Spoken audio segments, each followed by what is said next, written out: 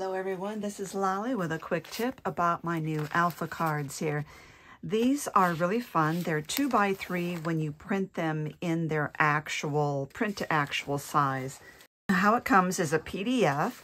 This you can see is printed on white copy paper, but you'll want to print it out on cardstock. So I have printed mine out on this really pretty kind of cream colored cardstock. So what you get is all of the alphabet plus one blank card, all of the numbers, plus these symbols, and another blank card. So when you print, always on a PDF, especially if you want them to match, print actual size. So when you open the PDF and you say print, hit the settings, usually the default is fit to printable area or something like that. Change it to print actual size, and that way you know you're getting a 2x3. Now here's another quick tip, is to print on patterned cardstock.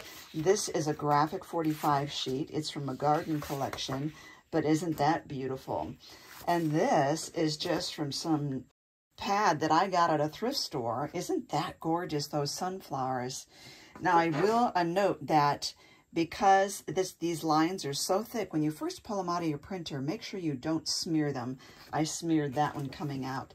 Here is another one, an example of printing on patterned cardstock. Just gorgeous, perfect for all your junk journals.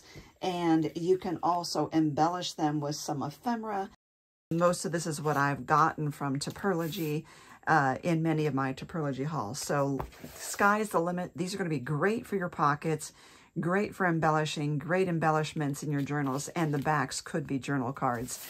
Thank you for watching. Make sure you look at the link down below on how to get your alpha cards.